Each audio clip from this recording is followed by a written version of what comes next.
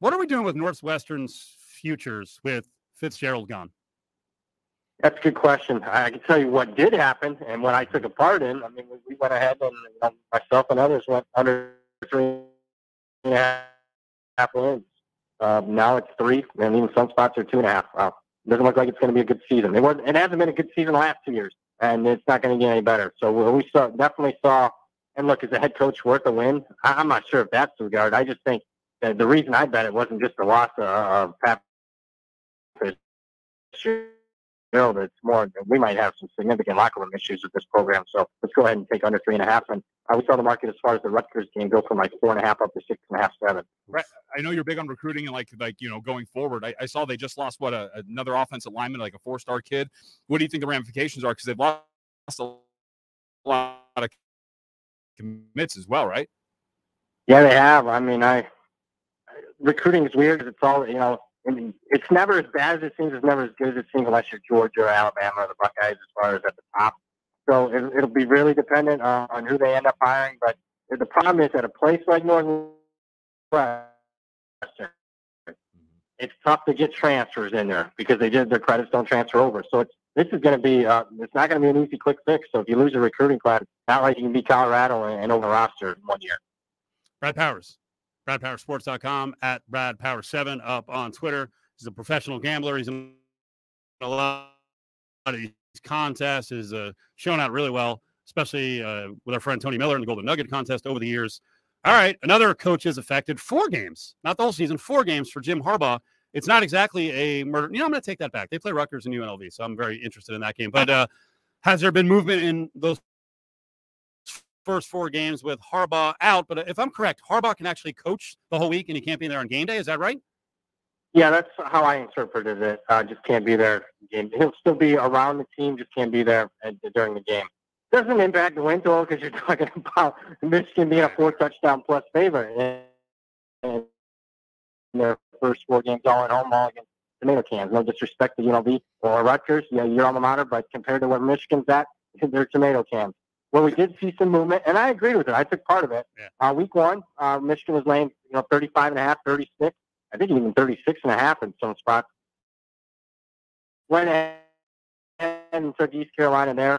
It wasn't just Harbaugh, but there's been rumors that other coaches, including the OC, might be suspended for that particular game. So if you combo Harbaugh and the OC, I got a question: who the heck's calling plays for that game? And I don't want to be laying 5 touchdowns in that situation. Would you do any spec betting on, it's early with Minnesota and PJ Fleck, or you just can't take chances like that until you see something actually happen to him? That's a good question. I did probably overreacted. Took a little. I'd already been a very positive position in my portfolio over total. Bet him against Nebraska. So I did buy back about 25-30% week 1 and also under win total at a different number. So just in case that it does go sideways, because it can. I mean, in today's 24-hour news cycle, I did play a little bit back, but I still relatively. I don't think, at least right now, it's not going to end up being a Northwestern situation. Okay. Brad Powers with us. William Hill has some combo NFL teams versus college football teams with regular season win totals. I don't know if you've looked at these, but I wanted to throw them your way. Ohio State against the Bills. Buffalo straight up on regular season wins is -150. Ooh, I am going to go Bills. I'm going to lean Bills on that one. Are we confident that Ohio State's going to be all settled at quarterback the entire season? Yeah, I'm not sure on that. I mean, obviously, they've had tremendous quarterback play the last 5-6 years. I think it's not unreasonable to say they're going to have the worst quarterback play in 5+ years this season. And then on top of it, I mean, you got question marks for the 2 tackle positions on that offensive line. However, you still can hand the ball off to Travion Henderson, Maya Williams.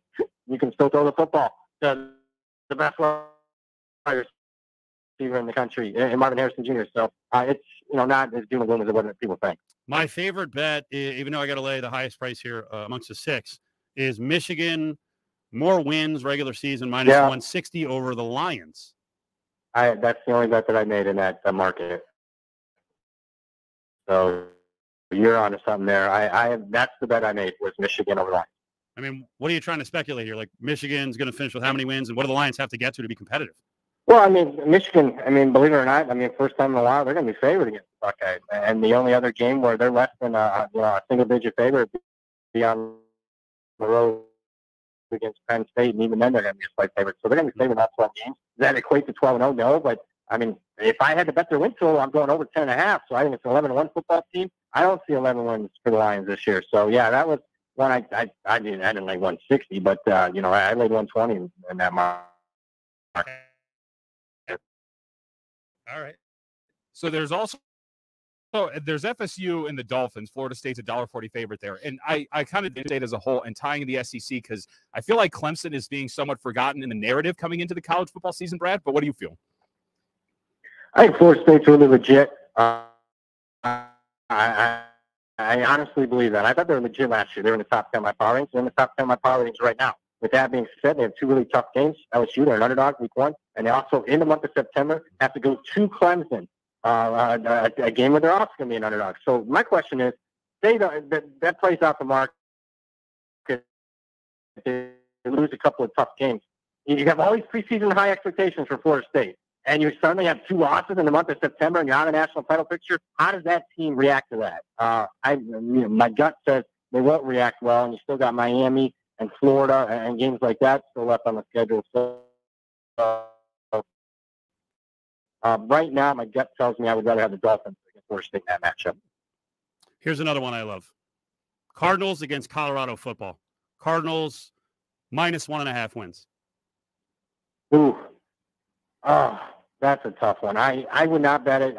I just think Colorado's kind of an enigma. I have bet Colorado win totals at much different numbers. I have not touched it at the current 3.5 because I can't see them winning 4 games. But again, I can also see them going 1-11. That's just too much of an enigma for me to take part in. And you think the Arizona Cardinals could be dreadful? Yeah, and I mean, I don't believe in tanking, but when you got you got a guy like Caleb Williams who people think is a generational type talent. I even like Drake May. I could see teams being less optimal when it comes to preparation this year. Last one, head-to-head wins NFL against college football. We got like 30 seconds. USC is minus 130 over the LA Chargers. Oh, that's a tough one. I think that's probably appropriately priced. I can tell you what I bet. I bet USC over. I am actually buying USC this year. I think they are the first legitimate playoff contender out of the Pac-12 in 6 years.